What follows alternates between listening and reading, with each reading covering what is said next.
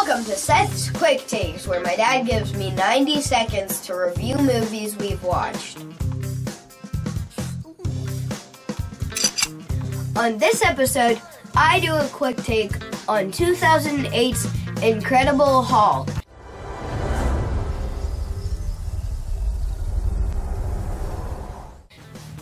Directed by Louis Leterrier, it has a 67% critic score and 71% audience score on Rotten Tomato.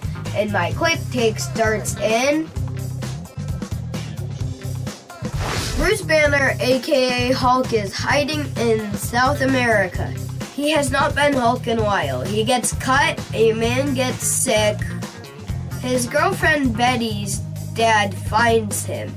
General Ross and Emil Blonsky try to catch him. Bruce meets Mr. Boyle for a cure. He gets cut again, hulks out, and escapes.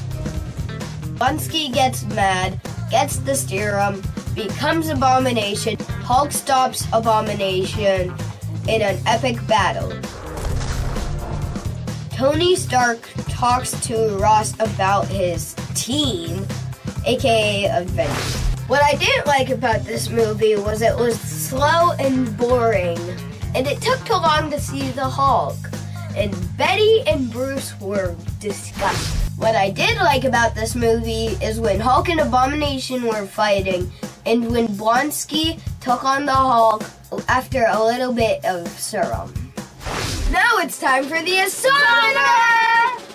I rate this movie a 75. And I rate this movie a 100. I rated this movie a 75 because it was slow to begin with, even though the Hulk battles were awesome. That's it for this quick take.